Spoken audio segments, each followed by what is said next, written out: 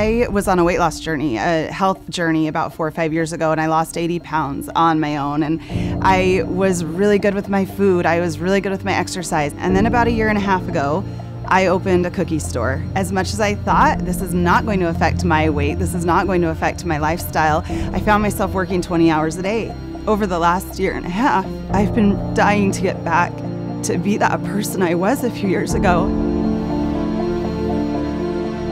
I finally got to a place in my business where I could step away and I could start focusing on myself. It's just been a really good wake-up call for me to focus on myself and to realize that's not selfish. In fact, focusing on myself and my health is going to affect my family long-term, and that's my hope from being here this week.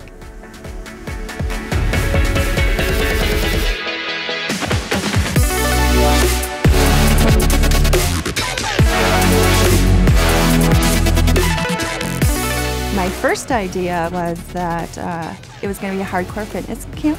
It was completely the opposite. As soon as you come in, you know, people are kind and they're uplifting and they're take your bags to your room. It's like being in a 5-star resort with great accommodations, a super comfortable bed, delicious food, friends you never knew you needed or had, and then people just caring about you and your well-being. Everyone knows your name and they talk to you as if you're, a friend. Hey, what can I do for you today, Andy? Everyone's serving you, everyone's guiding you, everyone's teaching you. They're excellent at addressing what your needs are, including physical, emotional, any type of wellness need. You're never doing the same thing in the same day. I mean, we're in the pool 1 minute, we're in the gym 1 minute, we're doing aerobics the next minute. One of the things they do well at Movara is get you outside, get you hiking. It's not just in the gym. Everything that they do is for a purpose and a reason. The topography here in southern Utah is unlike any other. You're not just on the Red Rock. You're not just here. There's different places you can go within 20 minutes. People with PhDs are coming to speak with you.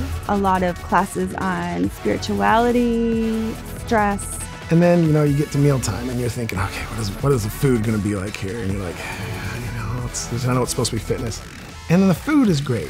Not bad on focusing on the food so much. It's so good. Most people generally come to me saying, wow, I can't believe I survived off 1,200 calories a day because it's healthy, it's real, it's whole foods. If you're putting that in your body, you're going to stay full all day long. So basically, it's like being in a 5-star resort where you're working out and you're being really kind of catered to every minute of the day.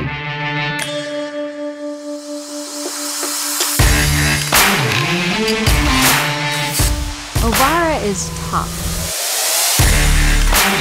So if someone were to say to me, come to our place, it's super relaxing and easy, we really try to make sure that everybody's totally okay the whole time they're with us, then you'd probably know that it's baloney and not worth the investment. It's push yourself to your limit. It's not everybody has to do the same movement or the same activity. What's beautiful is the hiking guides are spread out amongst the guests, and you always have someone that's working at your level. So never do I feel like I'm holding people back. Our focus is more on interval-based training, where someone that's more fit might do more work.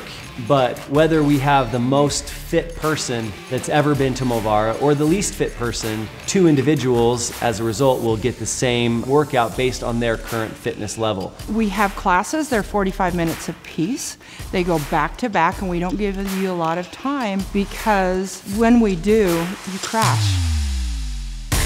Sharon is a great example of someone who is a motivator. She'll get in your face and say, come on, come on. Then she's immediately smiling and she's chuckling as she goes to the next person because she knows her job is to just get that little bit more sweat out of you. Her famous phrase, what can you do in the next 30 seconds? I'll pass out. I feel like they believe in me and they want me to be successful. And while it was hard, I wouldn't trade any of it for anything. I run faster on the treadmill here than I've ever ran in my life, and I think it's the believing in you. They know your name. They're calling out your name. They're sometimes yelling at you, but in a good way. It's really bizarre to think that you can come to a place even for as little as 1 week and feel like you're part of a family. And I think that's one of the embedded aspects of it is everybody makes sure that they know who these people are that are coming from all over. That sense of community makes you want to keep going. It's a family, and they always say it is the Movara family, and it really does feel like that. It feels like they're here because they want you to be happier, and they know what it takes to be happier, and spiritual, physical, mental, whatever you want, there's someone here to help you along that path.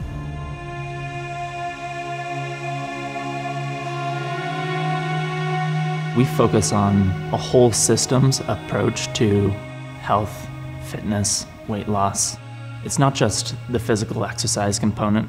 We focus on the mental and emotional health.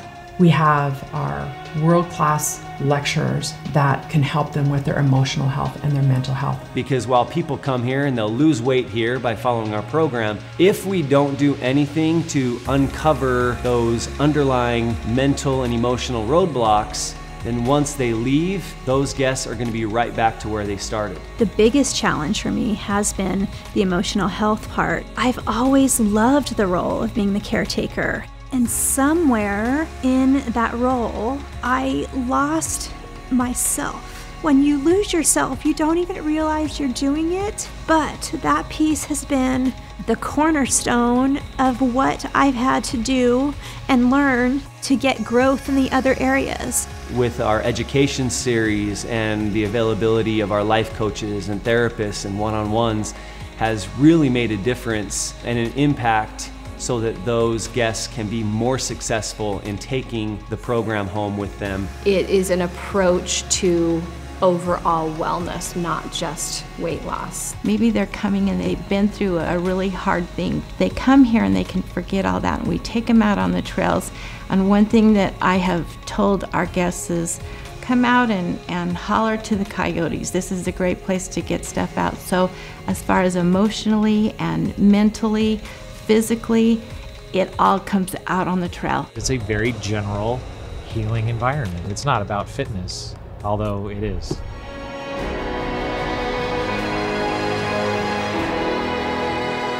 Today we did Pinnacle. I was thinking of my kids. Wouldn't they think it's great if they saw Dad up here? Do I want to be the dad who's just fumbling around downstairs at the bottom and didn't want to take the opportunity to try to go higher?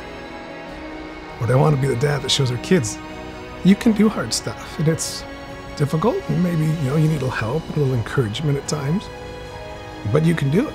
And that's what I want my kids to see. I want to see that Dad can do hard stuff so they can do hard stuff. If we're trying to make changes out of fear or obligation, it doesn't work. When we make changes and our actions come from love, then results can happen. At the beginning of the week, I can't do this. I can't do this. I don't know if I can do this. And yet at the end of the week, that's the feedback we get every single time is, I did more than I thought I could. Where before they felt frustrated, they leave feeling like it's possible, that they're capable, even after just a few days, or especially by the end of the week. They leave with results, but most importantly, they leave with hope.